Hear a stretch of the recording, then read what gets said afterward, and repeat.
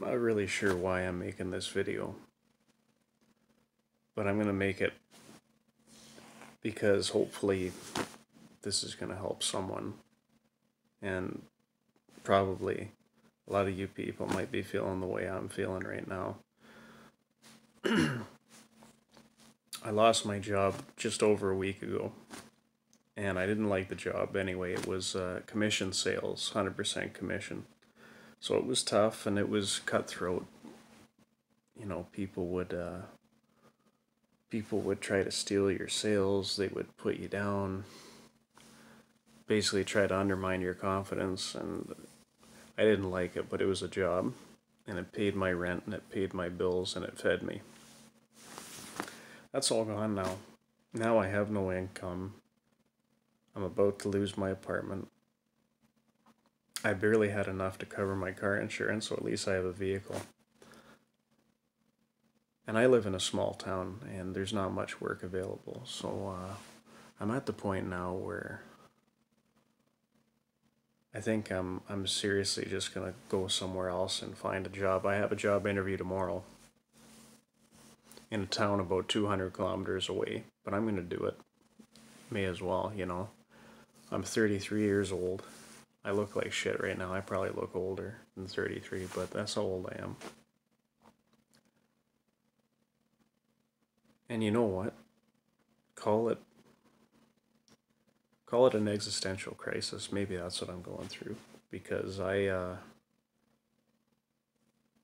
it occurred to me the other night, you know, why do I have to bother going on at all? Why should I continue? Why, what purpose do I serve, right? Because both my parents are gone. And I do have a couple close family members left, but I get the feeling they wouldn't miss me that much, you know. Maybe they would. But anyway, I'm not going to give up. And I'm not suicidal. But I think about it every day. I'm going to be honest, every day for the past year. Actually, I would say for the past year, I've thought about suicide every day. Because some days it's really a comfort, you know, to know that if I really need a way out, there's always that. But we shouldn't even ever have to think about that, because suicide's not something we're supposed to do. That's it's considered to be selfish, and but is it? Is it selfish? I don't know. Because there's different ways of looking at it. You know, you could say that people wanting you to stay, maybe they're the ones that are selfish because they don't know what you're going through mentally, and maybe they're not taking the time to understand how you feel, or they can't understand how you feel, and they're saying, well, this guy wants to kill himself. Well, he's being selfish, you know, and he doesn't respect himself, so why should we respect him? Well, suicide is something that everybody thinks about.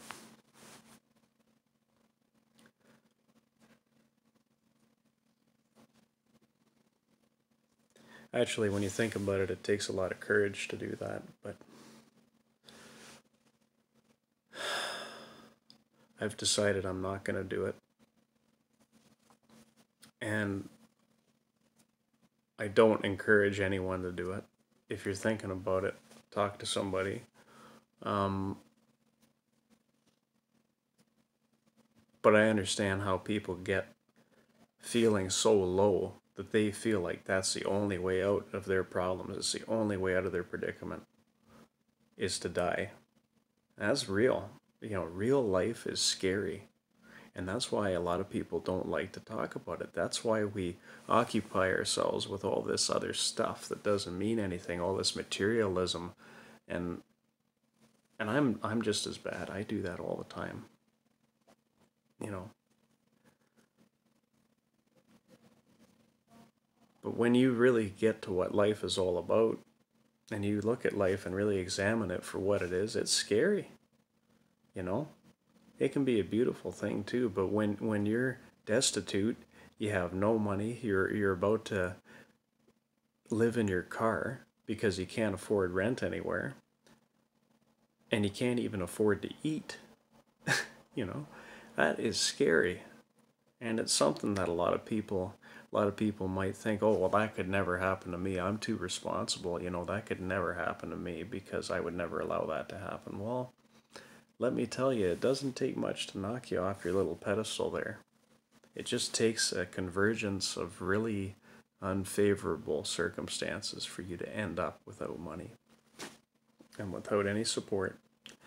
It can happen to anybody. It really can. It's happened to movie stars. It's happened to other celebrities. It's doesn't mean you're a failure if you wind up homeless. And it's just there's a lot of things I could have done to prevent it. I'll say that. That maybe there's a lot of inaction on my part that led to it. But I'm confident I'm going to get through it. It's not going to be easy. But I think what I'm going to do is live in my car for a while and work full time, try to save money. Because I want to I don't want to end up in this situation ever again, where I'm at right now. Oh, and another reason I'm broke and about to lose my apartment, I bought my girlfriend what was supposed to be an engagement ring. I guess you could call it a promise ring. It was $800. That's not much for a ring, not much at all, but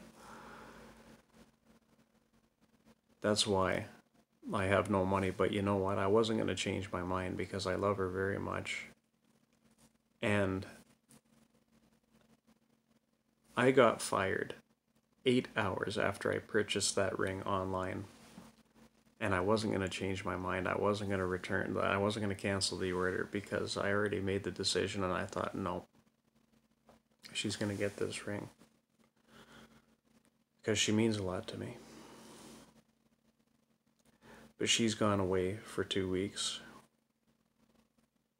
And I miss her very much. And she knows what I'm going through right now. But I don't want to bring her down with me, So, this video, I'm dragging it on way too long. I apologize. So I'm just going to wrap this up and say, I'm sure a lot of you out there may feel the things that I'm feeling right now. If you feel like you're down and out, or you're having an existential crisis, suicide's not the way.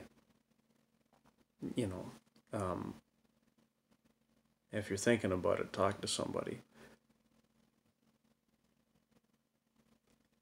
I don't advocate it, but people have their reasons for doing it. Like I've had a couple close friends in my life that have done it, and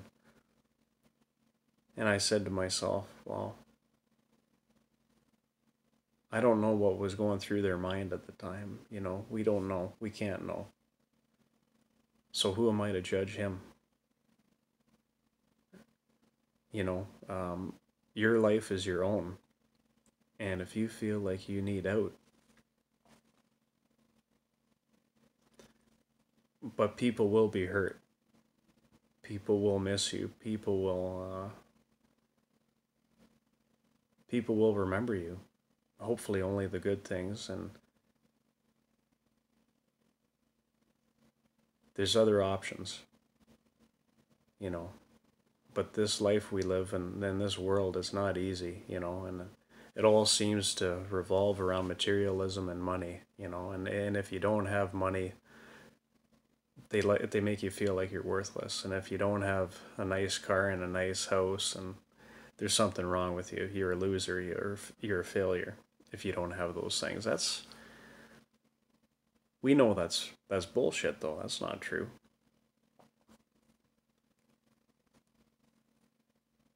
So I'm just going to wrap this video up and say, thanks for watching, and hopefully maybe this video will help someone, help someone realize that you're not alone. I feel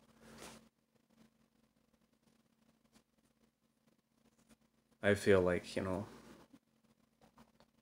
I can maybe reach out to someone through this, and at the same time help myself. And really, I'm trying to comfort myself by doing this too, right? And other people.